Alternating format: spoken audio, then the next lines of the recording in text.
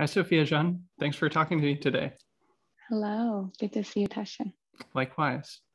So as usual, I'd love to just hear you start by telling us who you are and what your story or background is and how you came to be where you are today in your life. So I'm Sofia-Jeanne. It rhymes with sun.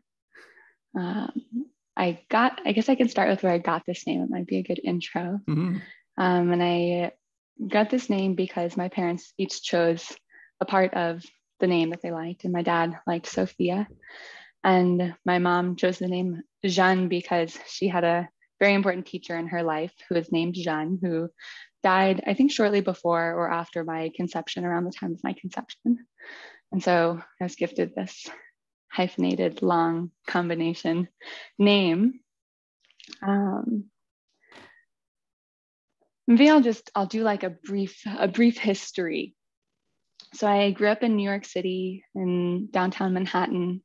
It's a pretty cool place to grow up for me. I really enjoyed like the liveliness of the city. To me, New York City has always been like a hub of like activity and passion and like life in many different ways.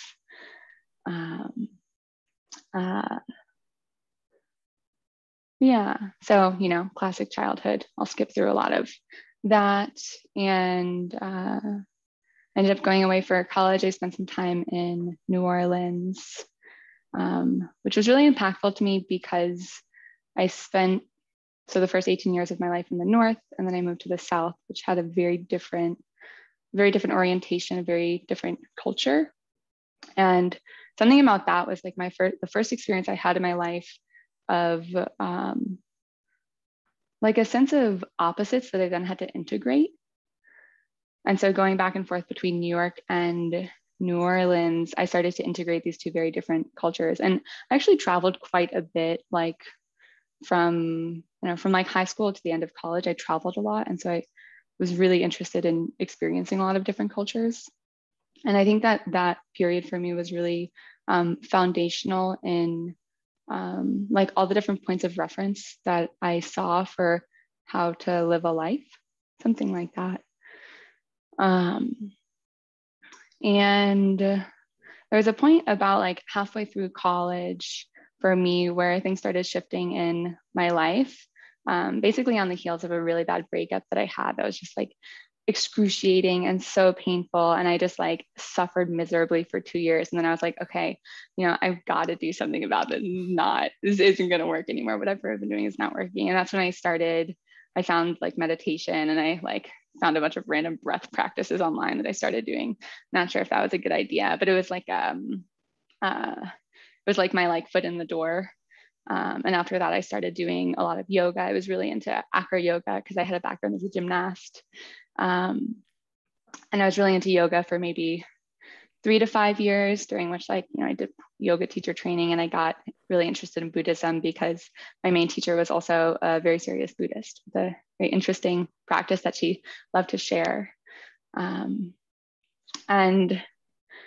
that just sort of launched me into my own exploration of how I wanted to live my life. And so it feels kind of like from age 20 to 30. So I turned 30 a few months ago. And in that decade, I really prioritized my own growth. I don't think I really thought about it that way. I didn't think about like, oh, like I'm growing, but like all of the things I was learning and all of the things that really mattered to me were things that were helping me grow in various ways. I think I did that somewhat to the detriment of my early career. I ended up doing a number of different things. I worked in food systems sustainability for like 3 years, and I was in software engineering for 2 years until I really did my full transition towards organizational psychology and completed my master's at Columbia. So I feel like I've now properly like shifted towards or reoriented towards the sense of a career after like really bumbling my way along through my 20s. Which is really lovely because I tried so hard during that time. Like I was really, really trying to figure out like, what do I do? And I've always been so curious about so many things, which is amazing, but also can make it difficult to choose. And so when I had that switch, there's a really wonderful sense of like, okay, like all of this stuff that felt like I was like swimming in milk, like I finally created the cream, you know? And so there's like, it does feel like there's something now that I'm standing on, like a foundation I built, even though it didn't feel like I was building anything while I was doing it. It felt like I was just like making a huge mess.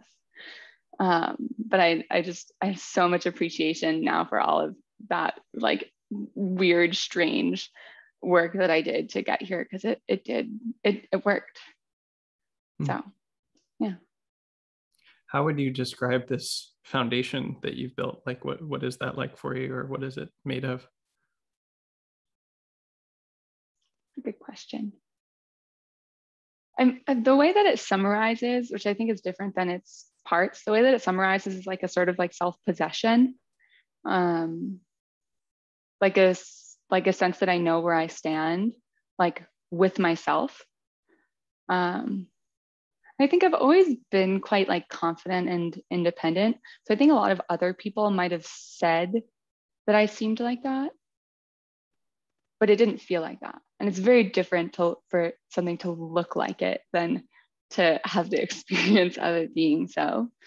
And I've been considering this question, because a lot of what I did without really knowing what I was doing, even like the meditation and the yoga and my explorations in Buddhism, and then like a few other things that I've done after that, getting farther into meditation, getting into various relational practices.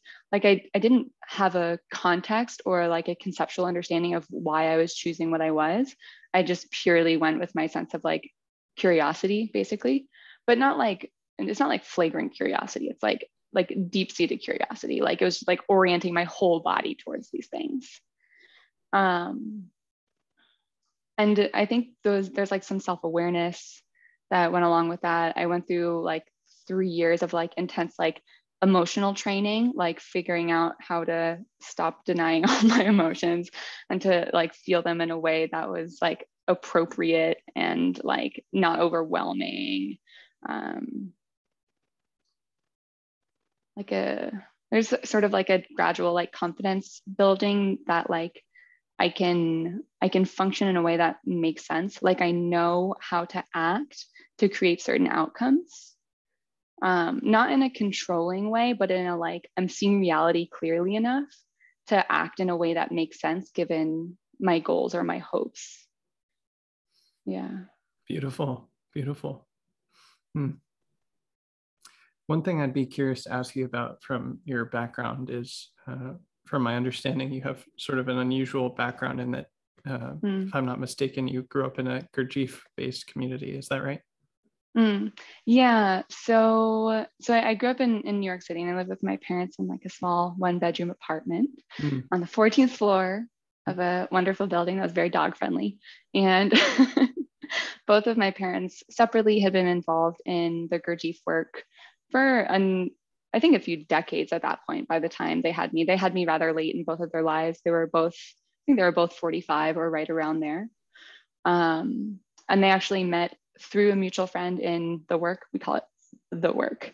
And so most of my parents' friends were from that world. And so they were my godparents, and they were like the people who babysat me, and they were like the places we went for holidays. And so I grew up very much around people who were immersed in that. There are some areas where like their Gurdjieff work has become very culty. Like in California in particular, there are a few like super culty pockets. The New York pocket doesn't seem to be as culty. I don't know how much of that is due to it's like totally non-residential, you know? There's like a center in Manhattan where you go for events and stuff. But that's really different from like living on a farm together or something.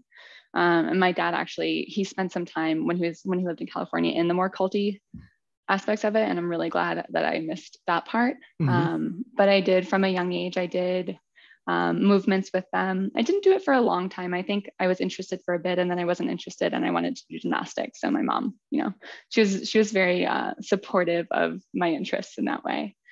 So I did some movements, which are are you familiar? with A the little bit, movements? but anyone listening might not. So feel free to explain. Yeah. So it's a bit like a sort of dance that has it has a structure, and it often has a very clear beat, and they're done to music. And the point of movements is to try to come in touch with a sense of your body in a way that allows these complex movements to become easeful, because they tend to be quite mentally complicated. So if you try to do it by thinking about it a lot, you really just can't keep up with it. And so it's a way of like helping your body get into the space where it can do the movements rather than like you thinking about it and then telling your body what to do. You can look up videos of them on YouTube. If you look up like Gurdjieff movements, you can find, they've done shows. They did a show a few years ago up at Columbia that I saw, which was cool. I think it can look a bit weird to people. Like it probably looks like something you haven't seen before. But it's interesting. My mom's been very involved in that. She practiced it and continues to, has been very involved in that. And then there were also like work groups. There were like kids groups that we went to upstate, where it's just like a group of kids, and you basically just like, a lot of it is based around physical labor, around like using your body and like building things. So we like built this lean-to out in the woods there. And the thing that I remember most about it, besides like fun to hang out with kids in the woods, is like the adults who led them during meals, they would pop in these questions that were like very philosophical, and they'd be like, I'm trying to remember like a good one. What I remember is like the feeling in my body of like, it's like they just like blew a big bubble and then it popped, and then like everyone's kind of quiet, like looking around and wondering what's happening. Mm-hmm. And they would ask these questions like what does it mean when I speak, or something like that, you know? And my brain would kind of go like exactly. So I wasn't heavily involved. I can't say I properly like grew up in the community, but it was very, very much a part of like my parents' lives for a while. My dad stepped away from it and started doing more like peer-to-peer stuff. It can be a little more hierarchical, and he wasn't interested in that anymore. But it definitely influenced my parents a lot, and thus me. And I think being around people who are focused in that way, like kind of gave me an idea of adults that was maybe a little different than the average idea of adults, Mm-hmm. in like that orientation towards like consciousness or attention. Mm-hmm. Yeah. Something I'm curious about hearing you talk about this is like, I'm remembering my own childhood, and I was raised Unitarian Universalist, and that's just I'm very grateful to that, and I have things that I like about it and things I don't like about it, but in any case, it's very, very different than sort of the spiritual cultural milieu that I found myself in my 20s, and certainly now. And I'm curious like how you would describe the like cultural feeling of this kind of community of practice, and anything that you really appreciate about it in retrospect. Mm-hmm.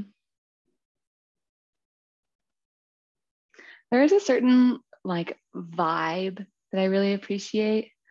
And I just remember the feeling of like walking into the main building there, or in the space at State, like there's this really deep stillness that like I really appreciate, and that I find in very, very few places.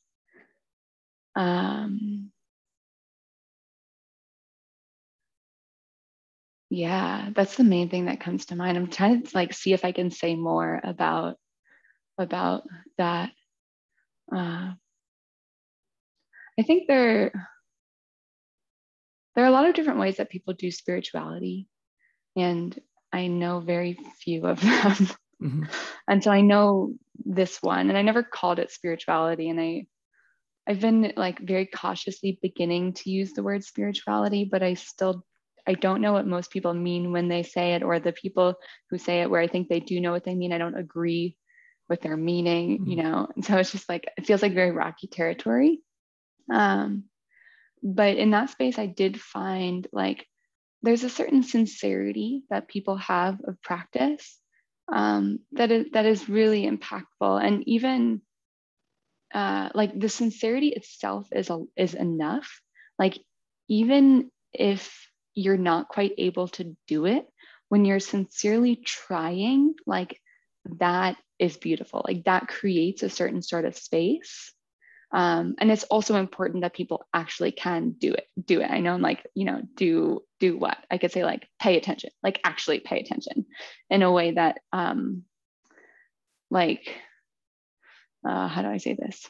Like if I'm holding this ball, like I can pay attention to this ball without noticing like anything else. Like there might be so much going on here in my paying attention to the ball that I'm completely unaware of because I'm just like looking at the ball. There's another way you can pay attention where it's like you're aware of the entire situation of like the ball being held in the environment. And so that's closer to what I mean when I say like doing it. Like when you have a sort of attention that really encompasses the task that you're attending to. Like it's important that people can actually do that. And like the sincerity that I felt there, even from people who couldn't quite do it yet, it like it's deeply impactful. It's deeply impactful to be in a space like that. Yeah. Does that make sense? It does. It's reminding me of something that's come up in our conversations in the past about like, and you'll be able to describe this better than I will, but something to the effect of that perhaps that community of practice had kind of a shared value of not talking so much about what's being done and doing it more. And I'd be curious to hear you speak about that. Yeah, absolutely. Which is ironic, I realize, but here we are on my podcast. Yeah. No, I think it's very good. I think it's a good thing to talk about as long as you do it well, which I think we've spoken of before. Yeah. Let's see, where do I want to start? Well, so I think this does run pretty deep in me because of this. So we have specific groups in which we would talk about how our practice was going. And often like one person speaks and then the group leader responds, and then another person speaks and the group leader responds. And in more like mature groups, apparently I haven't been in the more mature groups, but my mom has, and she tells me about it. They do more peer-to-peer responding and talking.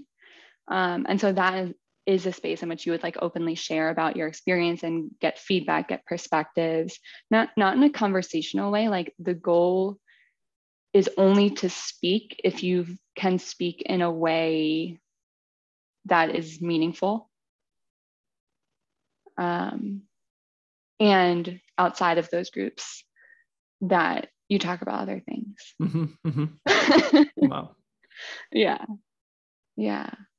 And I really can see the benefit of that, because it can be easy to talk about things and then not do them, or to think you're doing them because you're talking about them. And talking about them can be an essential step towards doing them, but it can also be a place that you never step from. And I guess that, yeah, I can see how, like, especially from our previous conversations, how that's factored in.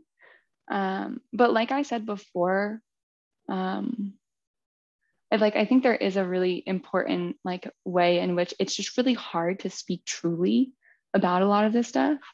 And for me, like, if I can't speak truly, then I'd rather not speak. Yeah. I'm getting the sense that from hearing you talk about it, that there's, in that community, speech is held to a very high standard, and especially speech about these practices, and that you basically don't do it except in certain sort of like sacralized containers of certain settings where it's understood how powerful speech is and what kind of speech is okay, where it would be appropriate to speak about these things and how to do it. And would you qualify that? Yeah, I would definitely qualify it. Mm-hmm. So there's an emphasis on silence, on the benefit of silence, and of how much more deeply you can see when you're silent, because it reduces the amount of activity in the system. And And there is also like, there's a way you can take that sense of like sacredness of words a little too far, or you can rigidify it in a way that's like, all of a sudden you're making this big effort to speak in a meaningful way. And so I've definitely seen teachers kind of like push against that and be a little lighter or be a little bit more frivolous. And I know, especially in my later years, like when I moved back to New York, I was in my mid-20s, I started going to a group again. And it was around the same time that I started circling, just like a relational practice where it's very interactive and like intersubjective. And I started really kind of pushing back on the Gurdjieff work container because I like so much wanted to bring that like liveliness into it. So, yeah. Yeah, I want to come back to circling in a second, but just to follow this thread a little bit more, I have a sense of it from the way you talk about it, but let's make it explicit here. Yeah, and sure. For anyone listening, like what does it mean to you? What are you referring to like speak well or speak truly about something, or sort of have this authentic speech? What does that mean?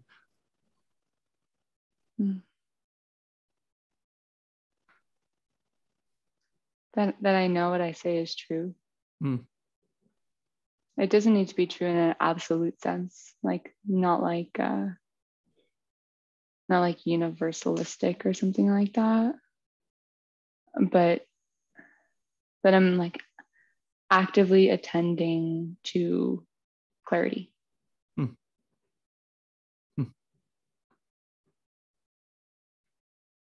You seem in a different emotional space answering that question. What's that like for you?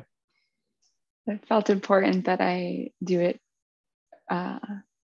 earnestly, honestly. Like to me, based on my like, my personality structure, like one of the worst things someone can do is to like preach something like that while actively doing something else. It's a high on my list of like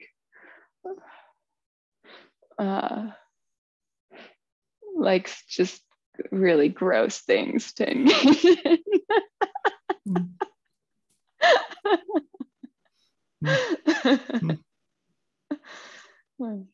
I'm curious about where that one comes from. I'm not sure. Well, what just happened just now, I think, was a little flavor of circling, which I would be curious to hear you talk about, what your experience of it was. Maybe just to start with, what your sort of history with circling is and how you got into it, and the trainings you did and such like that. Yeah, sure. So I think the simplest way to describe circling is that it's a here and now practice, which means you focus on current moment experience. So what you're sharing or what you're asking about, like all of that information, you should be able to find in the moment in your current experience. So you don't need to source from like imagining if, and you don't need to source from what happened back then. You can really source from what's happening right here and now. And that it's relational. So a lot of what comes up in circling is relational dynamics. What's it like to be with you? What's it like for you to be with me in this moment? Because there's so much information right here if we can explore what comes up between us. So that's my basic circling shtick. I started circling about 5 years ago. A friend of mine got into it and he started inviting people over to circle. And so I started going. And shortly after that, for some reason, it felt appropriate to start facilitating circling. So I think after about a month of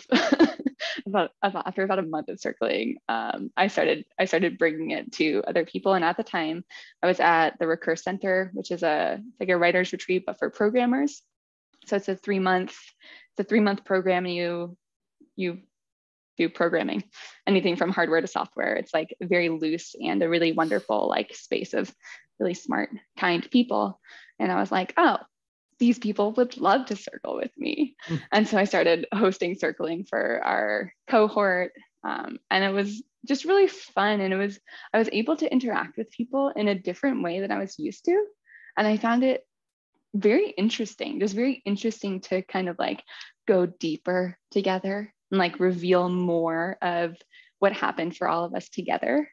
And it was a way of relating that I wasn't familiar with, But what I've realized is, like, I remember like in high school, I would have these like really like late night soul conversations with friends, and we'd be up like super late and be so tired in the morning. These conversations were like amazing. And I sort of got a flavor of that. Like it was like a level of connection that often only felt accessible at like 3 a.m. for some reason, that I was now able to kind of tap more into using these like cool tools that I was learning from circling. So I kept doing it in that way. I was facilitating for a while in Manhattan and in Brooklyn when I was living there. And then when I was preparing for graduate school, I realized I would have like a really good like period during which to do additional trainings before I started my master's. And so I decided to do the 6-month SAS, which is Circling Europe, 6-month circling training during that time. And it was like 3 blocks from my house. And it was just like the setup of it was just like perfect. And so with a group of 30 people over the course of 6 months, we trained together in how to circle and how to facilitate circling. And after that, when I was at teachers college, I facilitated a bunch. Like did it was like over 2 semesters, we did like weekly circling with people there, and also invited people from the outside to join us. And then I continued, I spent some time up at Maple at the Monastic Academy, and I did circling there. And I think by now I've led like 3 or 4 circling retreats, like week-long circling retreats up there. Mm-hmm. And actually just got back a few weeks ago from the last one. Wonderful. So, wonderful. Yeah. What has that practice of circling been like for you? I mean, you mentioned that it has this kind of intimacy that you experienced in other contexts, like being up at 3 a.m. talking to your friends or something. But what did you find in these practices that really resonated so much for you? Mm-hmm. The first thing that comes to mind around this is like a sense of like getting under the surface of things. It's like a lot of conversation that's very content oriented, which is like amazing and wonderful. And that there's also another layer below that of like everything I'm thinking and feeling and everything you are thinking and feeling, like in like behind all of what we're actually saying. And you can even go like a little scientific with this, that like only 5 to 10% of what we understand about what someone says is based on the words they say, and the rest is just like body language and like however else we're reading them. And there's just like such richness there when you start to pay attention to more aspects of the interaction you're in. Yeah, the way your face is, you looked kind of like you knew what I was talking about. Yeah, I mean, it reminds me of what I really appreciate about you and I mentioned this to you before, but I think there's plenty of people that I'm able to connect to in a kind of intellectual or content level, as you say, where it's like, wow, there's interesting things to talk about here. And then I think there are people that are really good at the things that circling points out, where it's like they're emotionally aware, self-aware, and they're aware of other people, and they're empathetic and can kind of relate on that level. But having both of those skill sets, along with some of the things that I associate maybe more with like meditation or, contemplative practice of just like internal self-awareness and, ability to attend to things and focus and be present and things like this, which is sort of overlaps with circling, but isn't quite necessarily the same. Or like they were different in how I circumstantially came to have those practices. In any case, like you have a really good balance of like being able to engage on each of those levels, like to be present with yourself, to be present with me or whoever you're talking to in a really deep way, and then also to like reflect intellectually and like on a meta level, like about the ideas that are relevant to what's being discussed. And that's something I've always really appreciated about you. So that's really what was coming up for me as you talked about that. Yeah, those different levels are very important to me. Yeah. I don't want to like take us too far away. And like when you say that, I'm planning on applying for I am applying for PhD programs this fall. Mm-hmm. And one of the things I've been thinking about is like integrating into research the like first, second, and third person perspectives in terms of the subjective, the intersubjective, and the like objective. And usually like science in general focuses on the objective. And in terms of the work that I've done, the subjective and the intersubjective are both like extremely important. And I've just been really curious about how all of those can be integrated and how like the wisdom of all of those can come together more and how we understand things even conceptually. Yeah. So I appreciate the way you pointed it out. Yeah. Can you give an example just for someone listening of what each of those three levels are? Yeah. So my subjective experience would just describe the way I'm experiencing anything. So this room around me, how the colors look to me, the way I'm interpreting this thing that you're doing right now, all of that would be the subjective. The intersubjective, you can also call it the group, but it can be a sense of like shared reality. Like what's our mutual understanding here? How are we seeing the space together? How are we understanding each other? And so it's intersubjective because the first one is subjective, right? So it's intersubjective. So there's a sense of like two worlds, but then there is also a space that is shared. So what we have in common in terms of what we understand can come together in a group so that a group can function almost as its own organism when information and understanding is shared.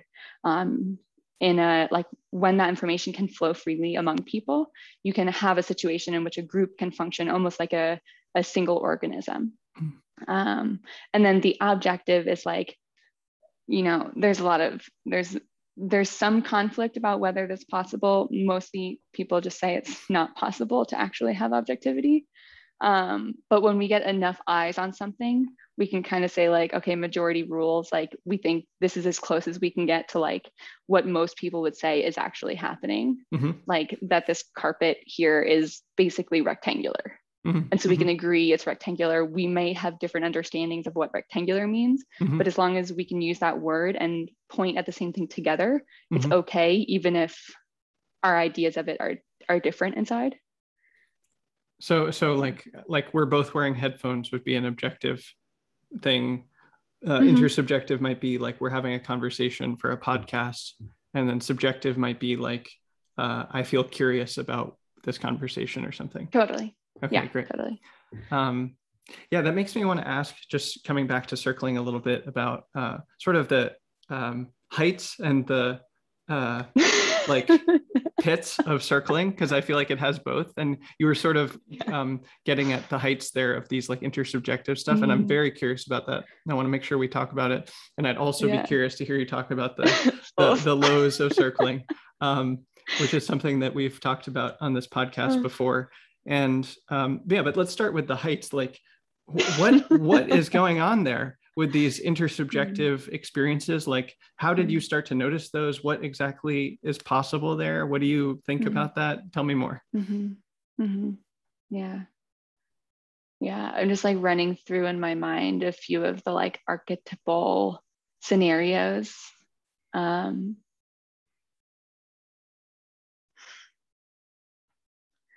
So I think it's like, it's hard to overestimate the degree to which we each come into an interaction with assumptions.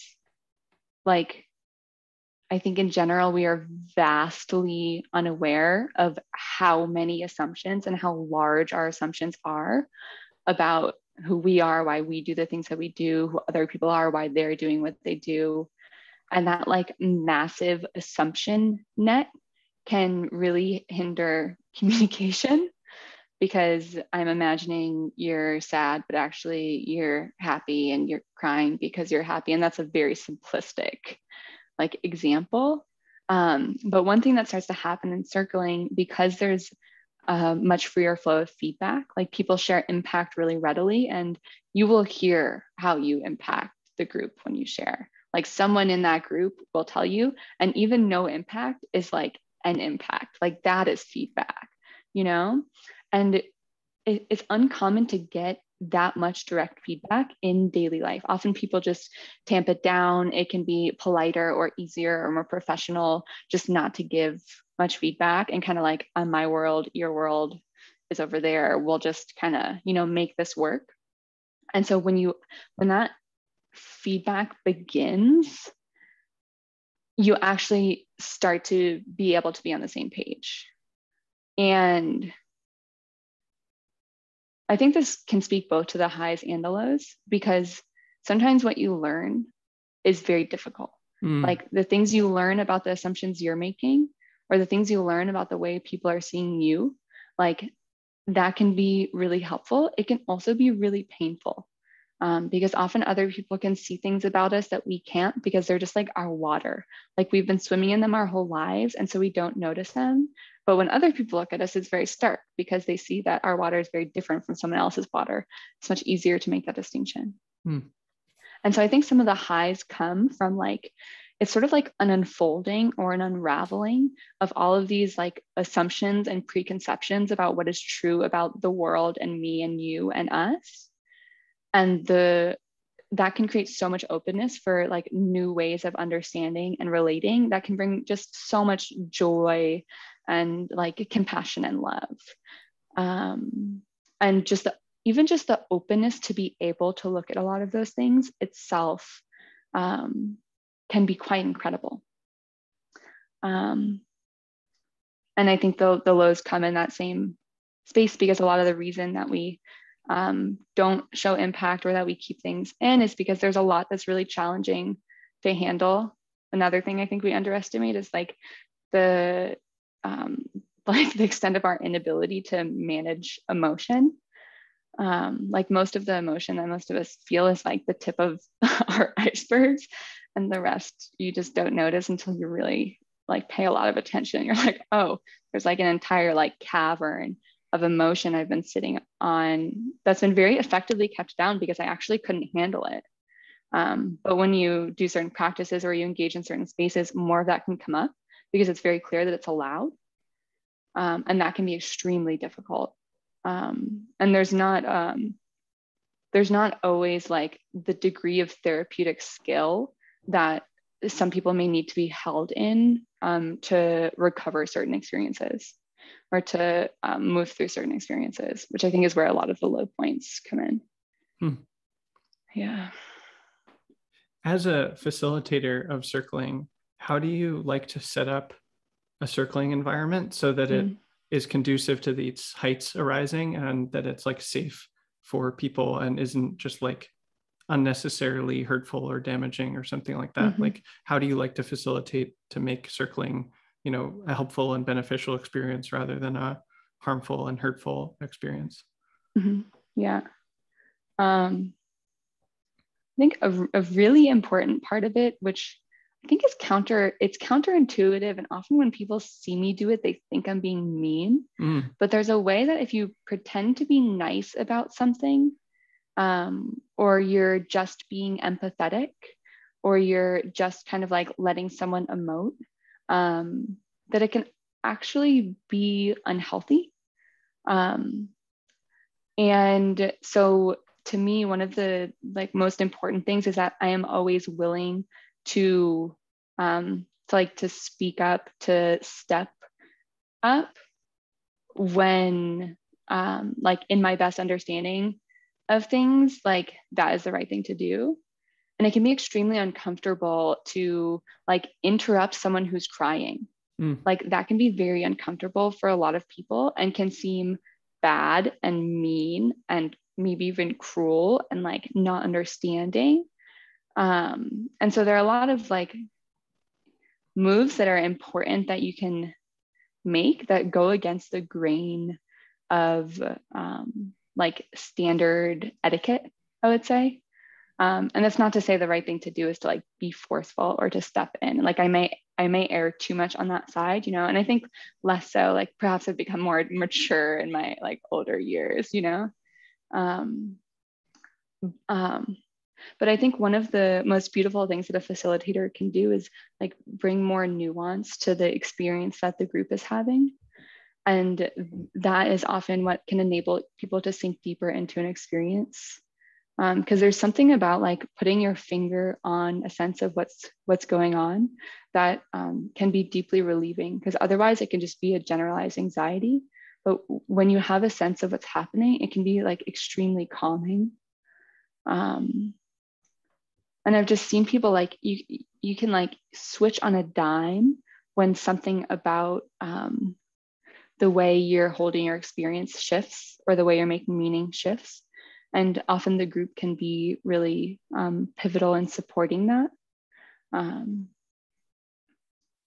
So like one of the practices we do like surrendered leadership, which means like everyone is fully responsible for the circle.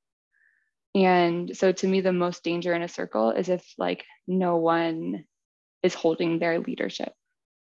Like that's when things just really go to shit, when no one is willing to act in the way that they deeply know is right.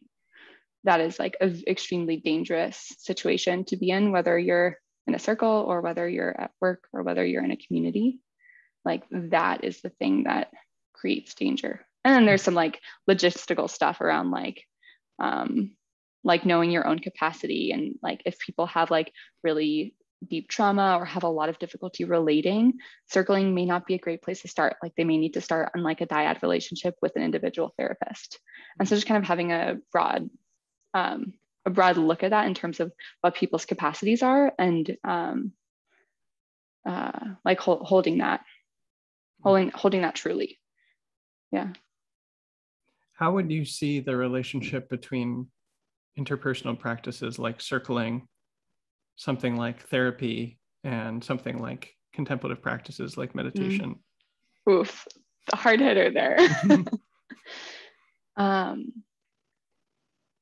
guess most easily I can speak to them like in my own life. I think different points of entrance are just easier for different people. So like when I'm alone on my cushion, like for me, being alone has been a very comfortable place. Like when I'm upset, in general, I've tended to be alone. And I've like, I think as I've done more of these practices, like I've become more comfortable, like opening up in a group or with other people. But in general, like it's been much easier for me to like go sit by myself, whether I'm like, you know, just sitting on the ground crying or like sitting on a cushion meditating. And I think for other people, the aspect of circling, of being in a group of people, can be a much easier introduction to a certain sort of self-awareness and other awareness, because there's something about being social, like as social creatures, and getting feedback. I think that can be like a really important part of people's growth. And then, so I came to therapy last, actually. I only started doing therapy when I started my master's when I was like 28, so like 2 or 3 years ago. So that was the last one. I started sitting when I was 20, and I started circling when I was 25, and I started therapy when I was 28. And I have a very, very good therapist. She's so skillful. And like the way she's able to lead me so slowly through very intense experiences, but like slowly enough that I'm never overwhelmed. It's like, it's a very specific skill set. And I don't think you could do that with more than one person at a time, like to hold them that closely. And so there are aspects of that can be done in meditation. There are aspects of that can be done in circling. They can be done in different ways in each of the spaces. But I think there are different, like, it might be a different match based on where you are in your life, what avenues are most accessible to you. To me, they've definitely been like a braid or something like that, where like some strands are thicker at different parts of my life. They've all had really important impacts on me. I feel like there's something I haven't quite touched on that feels like important about their relationship. I'm just gonna try to like find the tail of that cat.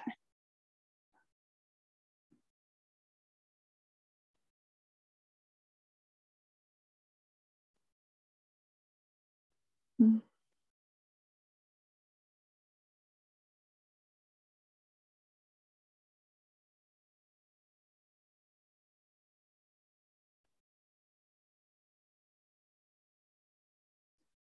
So on one hand, I think there's a way you can say that each of them holds all of the others, like that you can do the individual, you can do the dyadic, and you can do the group in different ways in each modality.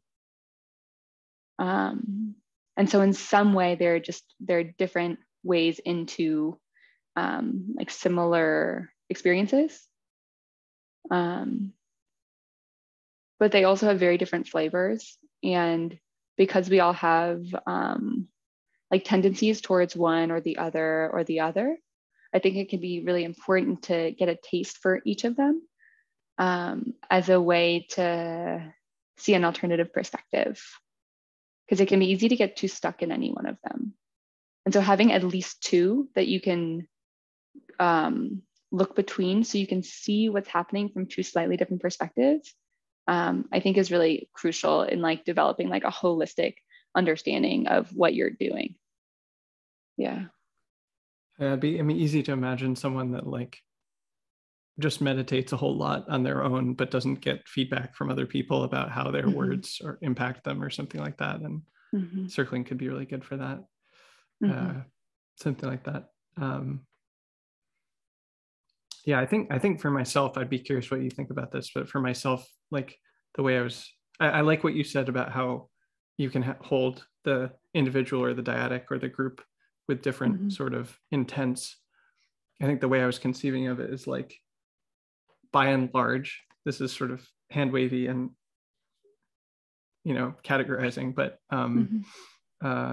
like meditation is about like truth seeking as an individual, and circling might be about like truth seeking in a collective structure, and then therapy would be about like healing personally with the support of another person, but that like therapy and circling and meditation overlap in terms of what kinds of phenomena they're looking at, but the intent and the like how many people you're doing it with varies. Yeah. The other thing I'm noting is that you can also think about it in terms of like skill or function. So like what skills are you building in meditation? Some of this will depend on how you meditate. There are some things that are common across different techniques. The way you do therapy, the way you circle, these things will affect the specific skills you're building.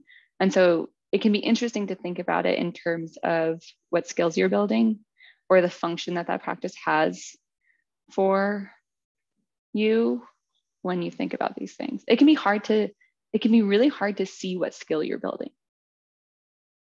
But I think if you can deduce it somehow, that can be really powerful as you like navigate those different like practice spaces. What would you say the skills are that you've built through circling in particular? Okay. So I think so there are some things that are general, and there are some things that will be more like individual specific, you know?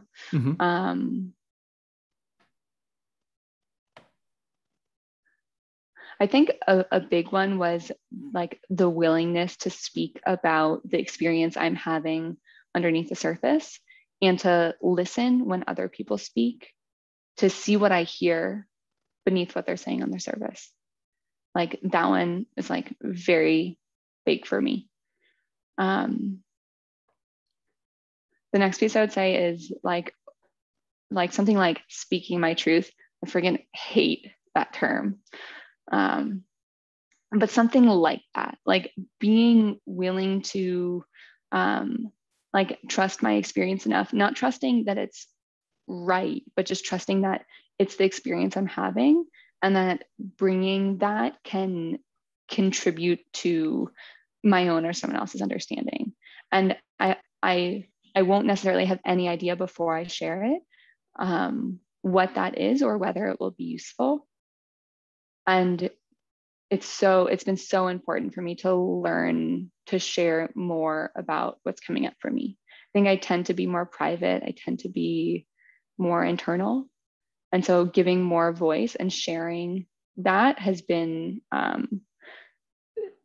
it's reflected back to me a lot about the way that I am part of a group. And the way that like my experience matters, even when it's very different from anything else that's happening, and can even be like a really crucial key in gaining group coherence. So the willingness to speak up about what's happening. And I think the third thing I'd say is there's really like a slowing down, like getting comfortable slowing down and really teasing out what might be happening is a skill that I've learned that I really, really value. Yeah. Are there any growth edges that you have that you're currently exploring when you do circling? Mm-hmm. Yeah, and I think it's actually the same growth edge I was exploring as I debated preparing for this call, which is like, I've generally been like an extreme over preparer. Like, even like, I remember like in high school when I would study for tests, like, unless I felt like I could answer every question confidently, like I was not prepared enough. Like I didn't mind over preparing. I was never like, some people like want to prepare just enough so that they can get the right grade.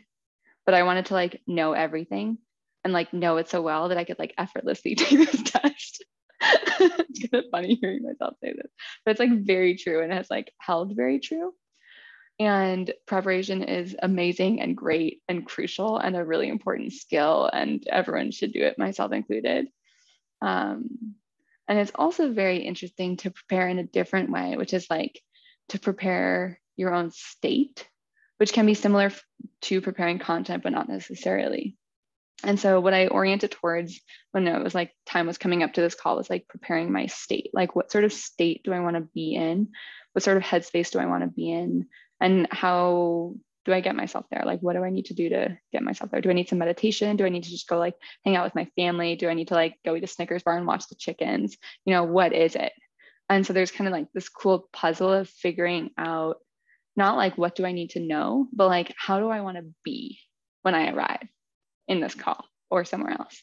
And so in circling, the way this often shows up, and one of my favorite practice exercises actually is talking without knowing what you'll say.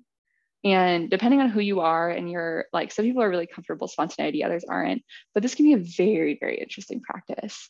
And so I've been trying to like kind of like let emerge more rather than like creating something and then like giving it. And that to me has definitely been a growth edge that I'm sort of like expanding more and more until it like governs my entire life. How did you, what kind of state did you want to be in for this conversation, and how did you arrive at that or prepare for it? So there's definitely like a groundedness I wanted, like that, like sort of like self-possession, but there's also like the liveliness and also like the intellectual component. So what I ended up doing, I sat on the porch with my mom and my dad and my sister and her baby for a little while. And we just kind of like, chatted, and I was playing with my niece who's 18 months old and kind of like hanging out in the sun. And my mom was saying something about this Native American song about the sun that she knew. So my mom and my sister and me and my niece all sang the song on the on the porch while we looked at the sun. You can't create this sort of stuff, And then I like looked at your questions a little bit, but I was just kind of like letting them sink in. And I noticed sometimes like my mind would start trying to make up dialogues. I was like, oh, that's interesting. That's like not how I want to do this. And so just kind of like settling in a way where I'm like relaxed, but also like attentive. I think that probably characterizes like I need to be so there's not so much stress or anxiety that I'm focusing on that, but that there's like enough energy that I'm like properly attending. That makes good sense. Yes, yeah. Definitely. Well, I'd like to switch gears and ask about something from a different angle, which is I know a lot of your formal studies have been about developmental and organizational psychology. And what are those? What are those? Can you speak about what those are? Yeah, so these have both been very, very keen interests of mine. And at this point, at least, I feel like I can speak more confidently on organizational psychology. I think that's primarily just because I've, since I've been in school with it, I've already like processed a lot more of my thinking. Like developmental psychology, I've been studying for longer, but the way that I study it is like very embodied. Like I don't study it intellectually, which makes it harder to talk about. Like I'll I'll literally like I'll read stuff, but I've like often have very little attention to whether I understand it intellectually. I'm trying to like eat it with my body, which like sounds really strange, but most accurately represents like the way I read developmental psychology. And the reason that I do this is because when I read it with my head, I'm just constantly comparing myself. I'm like, do I do this? Do I do that? Am I this good? Am I not this good? And I find that kind of unhelpful.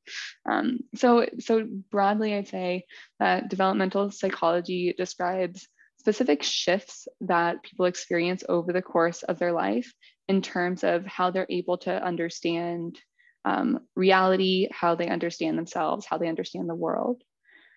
And often those shifts are relatively categorical. That's not to say there's not also like that it's not also like a fluid spectrum, but that there are certain groupings that occur. Most commonly, people are familiar with Piaget. So in like the classic example, you have like two glasses and like one's tall and skinny and one's short and fat. And you have an amount of water in here and you pour it in. And at a certain age, children will begin to be aware that it's the same amount of water, even though in the tall, skinny glass, it looks like this much. In the short, fat glass, it looks like that much. And so that's like a very clear developmental capacity that evolves in childhood. And so I've studied more adult developmental capacities, which are more subtle because they generally don't involve like, conservation of liquid, which is what this is. And they're more so about, it depends on who you look at. Different people study different aspects of developmental psychology. So there's been one strong thread about moral development. How do I understand morality and how does that change over your life? How do I understand my sense of self? How do I relate to my emotions? What is my understanding of the world? And so depending on who you read, there are a lot of different stage theories. And a lot of them generally tend towards like, something of like an expansion in your understanding of something, like the arena of what you're able to understand grows.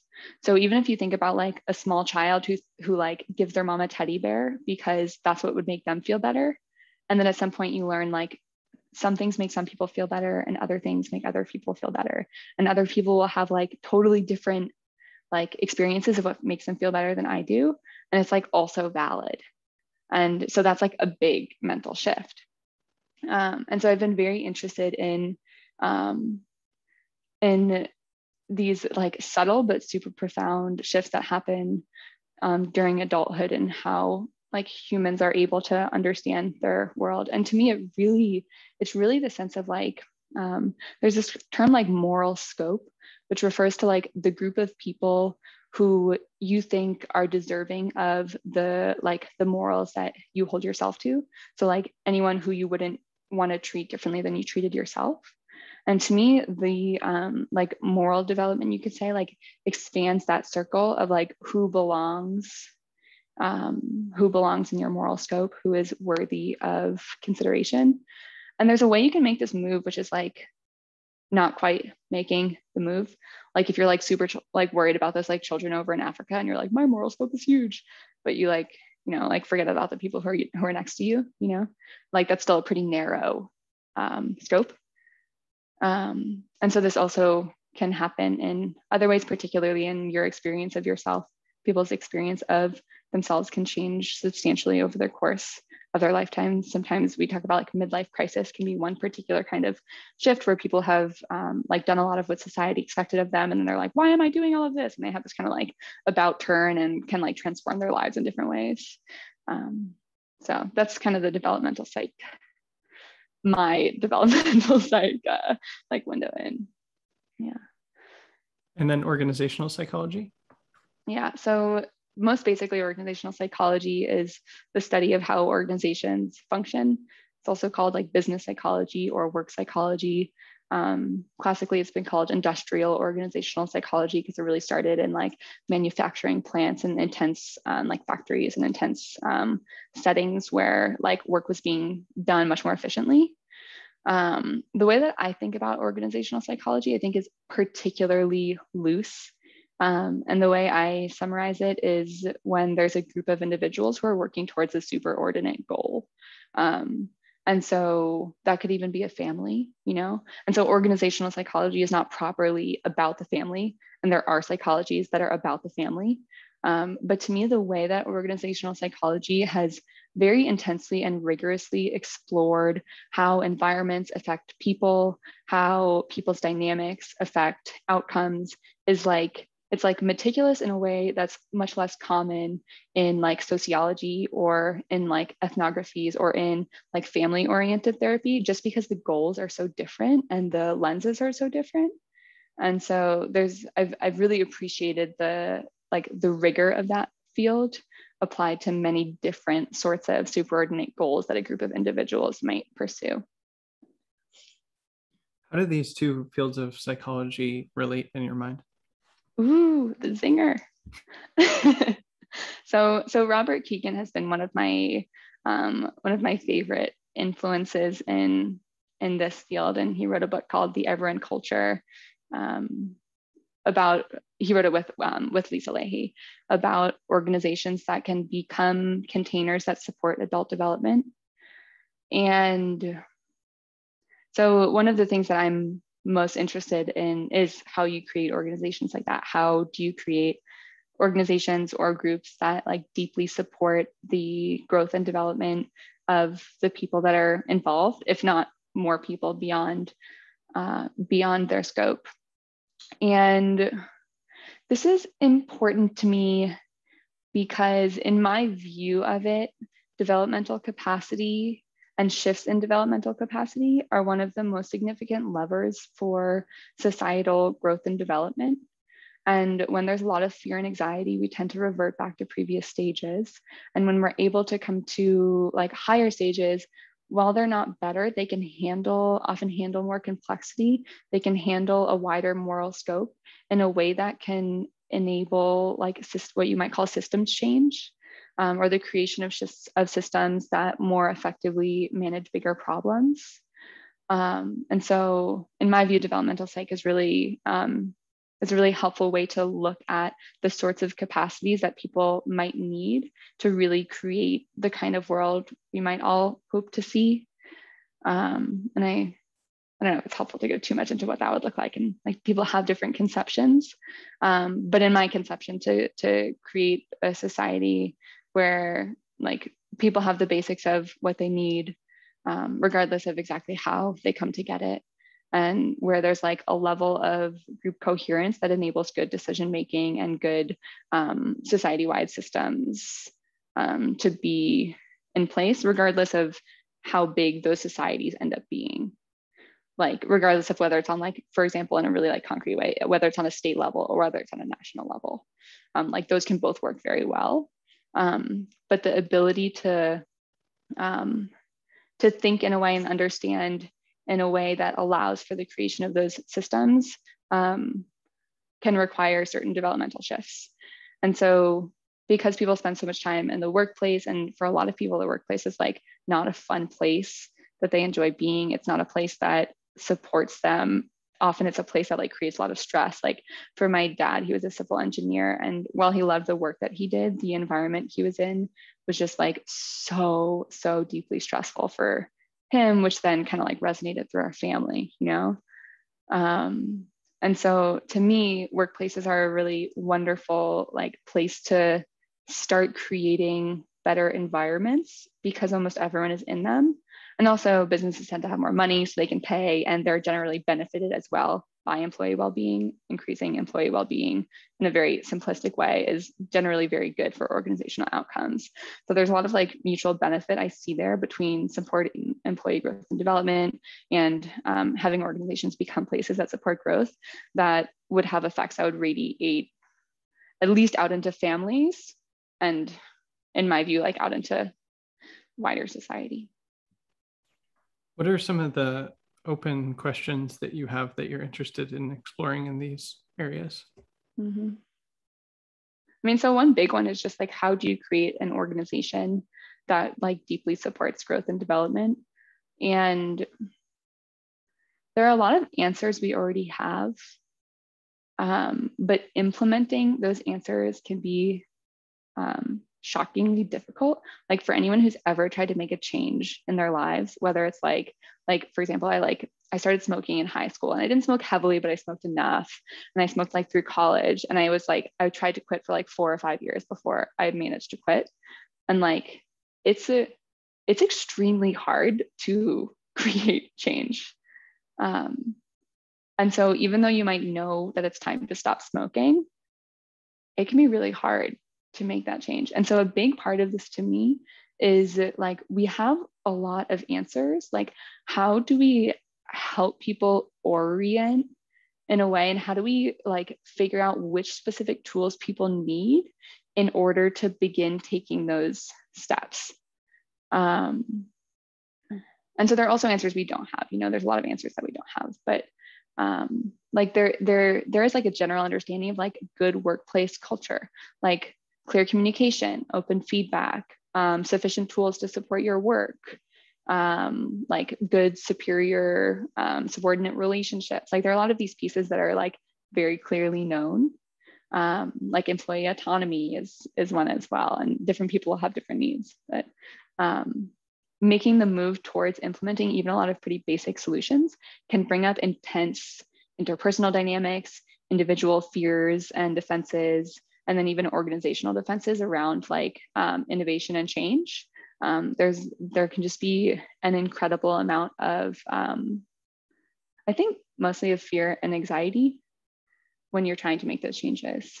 And so one big part of it is like creating vision. When you have vision, when you have something you know you're working towards, when you have an idea of like why you would do something hard, it's like much easier to do difficult things. Like crazy.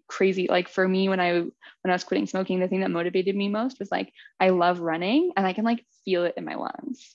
And like, nah, this is not okay with me. And so knowing like I wanted to be able to run for like probably the rest of my life and not be feeling weird stuff in my lungs, like that was a huge motivator. And so that's like one example of a piece that like having a clear vision, and having a vision that's held by someone in a really honest and like grounded way is like can be a huge piece of what enables change. But it's difficult. It's difficult to create change in routines. So yeah. Is there anything that's near any of the topics that we've been talking about that you'd like to say more about or talk about more? Mm-hmm.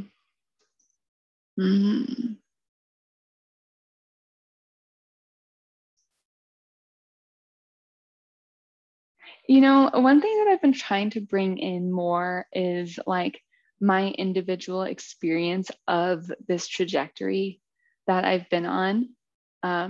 I think it's often felt like in the past, especially, it's felt like extremely vulnerable for me to like reveal more of like how much I've struggled to like make my way through like my inner material and my like relationship with the world. And so there is some piece of just like wanting to be really honest about like how painful and difficult this has been for me. Like this has been like a really intense 10-year process. And like I'm so much happier now than I was 10 years ago. Just like insanely more happy and insanely more like capable of like working with myself and with other people in the world. And it's also been like probably like the most confusing time of my life. Just feeling like so lost and like trying so many different things. And like, I don't know if this is working. I have no idea what this is doing. And it's really this feeling of like groping in the dark.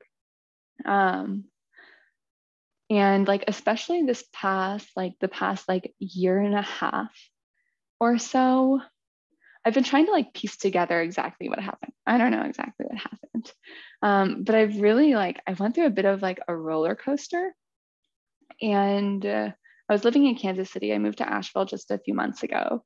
And I think it's like January or September. And I just like I had really hit this pit of like, I was like depressed and I was like anxious. And I was like thinking about all these like famous people who committed suicide, like particularly Virginia Woolf and David Foster Wallace. And like finally understanding why they might have done it, like in a way that in the past it just like never made sense to me. Like clearly they were so like talented and gifted, like how could they possibly?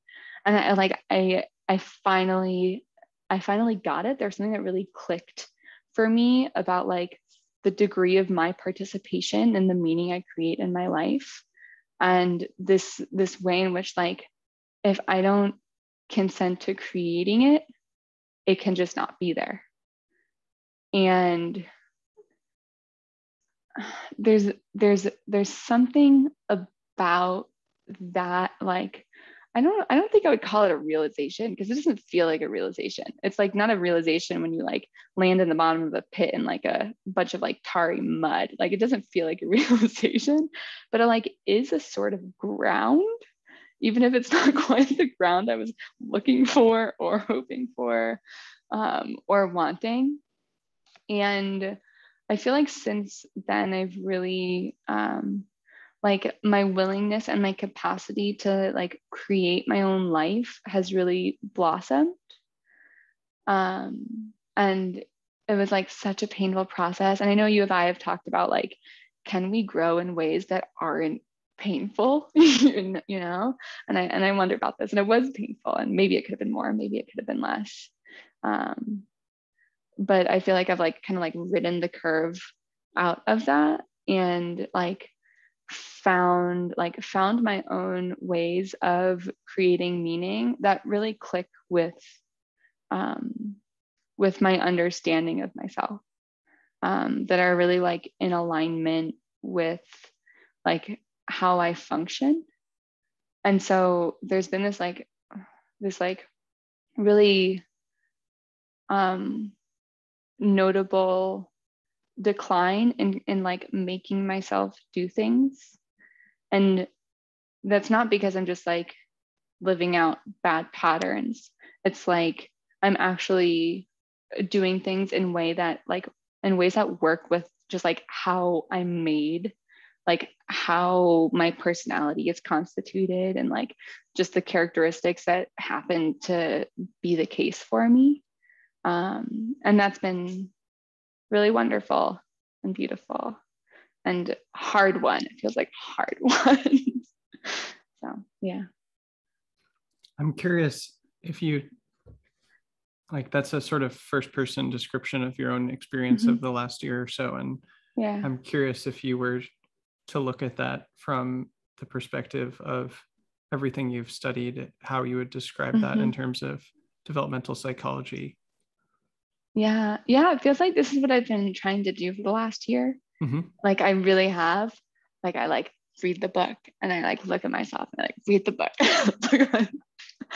And I remember when I first got into typology systems about 5 years ago. I got into like Myers-Briggs, the MBTI, which is like INTJ, ENFJ, and stuff like that. And there was like this like really intense hunger to like be able to see myself. And I was like always trying to triangulate from the outside. Like if I find the right type, then I'll be able to see myself. And since then, like at some point I gave up because I was just like, I can't see myself clearly enough to make an accurate judgment. Like there's too much of like the sales department is just like too online. Like, like I talked about, like reading this developmental stuff and just like constantly comparing myself. And there's just no way to see myself clearly when like there's that much investment in the answer. And so I'm like so fascinated by this stuff. And actually during that particularly dark period, one of the things that was like of most solace to me was reading like Robert Keegan's The Evolving Self about these like journeys through stages. And so there are parts of me that like, you're this, and there are parts of me that like, you're that. And honestly, I don't know. Like I do not feel any sort of confidence in a self-diagnosis. And at the same time, there's something about knowing that material that has been so, so helpful, because like no one told me I was going to spend all of my 20s having like an identity crisis. And I don't think I would have described it while I was in that. Like it only really felt like that this past year.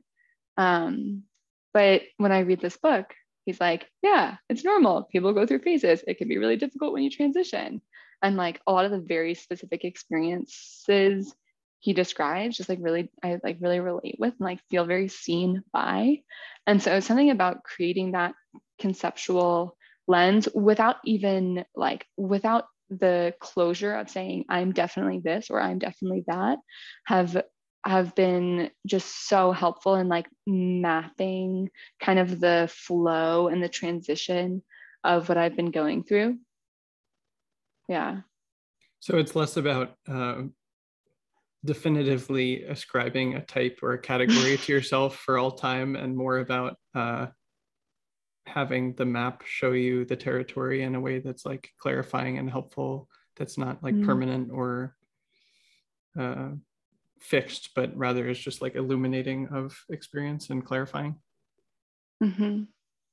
Yeah, I'd say like what matters is that something supports me, and whether it supports me will depend both on like where I'm at and like how I make sense of the thing that I'm working with. Like I've been studying the Enneagram a lot lately, which is similar. Like you can kind of like fixate on your type, and it can be really helpful to have a sense of your own personality structure, because it makes it easier to, for me, it makes it easier to like have compassion with myself, have compassion with like understanding other people, and to start to see more like aspects of myself that otherwise are really hard to see.